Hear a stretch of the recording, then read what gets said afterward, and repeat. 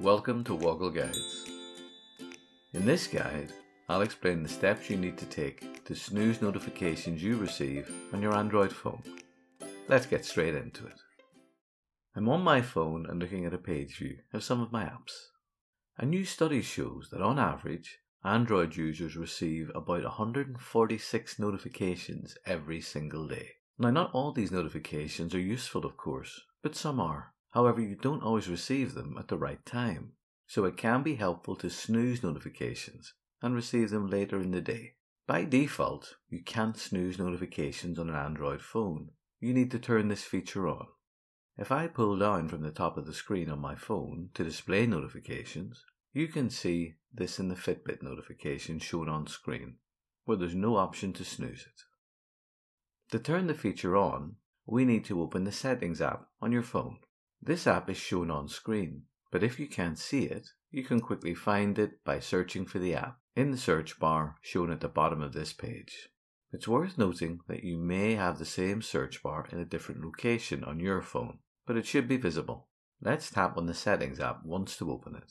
A long list of options is then presented, but we're interested in the notifications setting shown a little way down this page. Let's tap on that once to open it.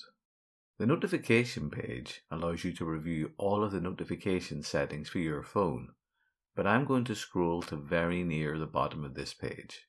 You'll see there is a setting here to allow notification snoozing, which is currently turned off. To turn that on, I'll tap on the option once. If I now return to my home screen and pull down from the top of the screen to show my notifications, I'll tap once on the notification that is shown. A new option is now presented to snooze this alert. Let's tap on that once to choose it. On doing that, the notification changes to confirm that it has been snoozed for 1 hour. If I tap on that message to expand it, I do have the option to change the length of time to snooze the message for. I'll change that to 2 hours. The notification will then disappear. Through the magic of video, we can now zip quickly through the next 2 hours, and you'll see that the original notification is then returned. If you wish, you can then choose to snooze the notification for a further period until you're ready to deal with it.